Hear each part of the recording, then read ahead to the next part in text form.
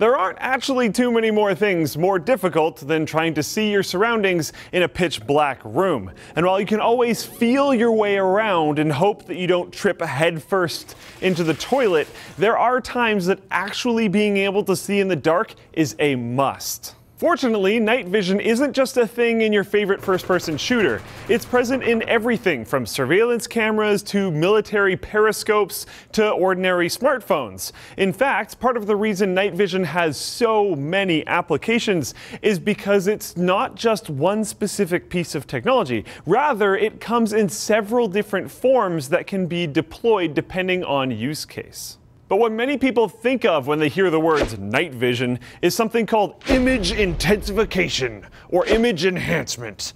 This is that stereotypical green form of night vision that you might associate with the military or what you see in action movies. Speaking of which, that green color is used on purpose because your eyes are more sensitive to green than other colors. Image enhancement works by being able to detect low levels of light and then amplify it. When photons, the tiny particles that make up light, enter an image enhancer, they first hit a special layer called a photocathode, which releases electrons. These electrons then hit a second layer called a microchannel plate, which multiplies the electrons before they hit the phosphor screen. Why are these things all so epic? That then converts them back into light. Because there are now so many more electrons, you get a brighter image, so you'll have an easier time getting into someone's base and killing all their dudes. But hold on a second. What if there isn't enough light for thermal enhancers to see at all? This is where thermal imaging comes in instead of detecting light. Thermal cameras detect heat coming off of different objects since they can see infrared light. You see, heat causes things to emit photons in the infrared or IR spectrum, and although humans can't see infrared light, these special cameras take advantage of it in a number of different ways. IR cameras produce images called thermograms, which sometimes look rainbow-colored, where the different colors represent different temperatures. Thermograms are useful for everything, seemingly, from medicine to construction, but they're very specifically handy for night vision, since it's really easy to pick out different objects, such as people or animals, due to their different colors standing out on the screen.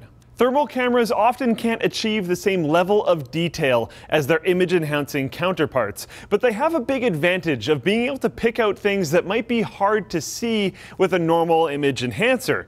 For example, a firefighter trying to locate people that need to be rescued in a burning building. A hunter picking out prey deep in the woods hiding behind foliage, or cops trying to locate that hiding fugitive. And speaking of thermal imaging, some cameras can even create their own infrared light in a process called active illumination, where they actually light up their surroundings with IR radiation. Because this additional infrared energy reflects off of whatever the camera is pointed at, this strategy can result in much higher resolution images. Great for things like surveillance cameras where you really want to get a positive ID on that perp that tried to steal your slushy machine. What a downer.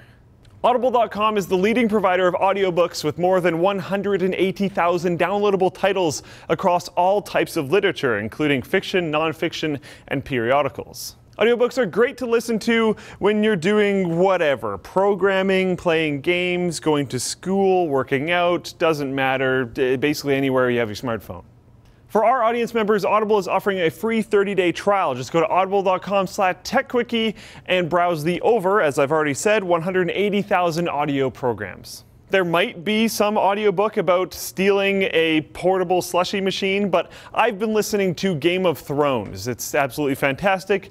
No spoilers. The current the current show is kind of running right now, so there's a lot of spoilers online too, so just a heads up to avoid those. But yeah, if you're like old enough, I'd listen to Game of Thrones audiobook.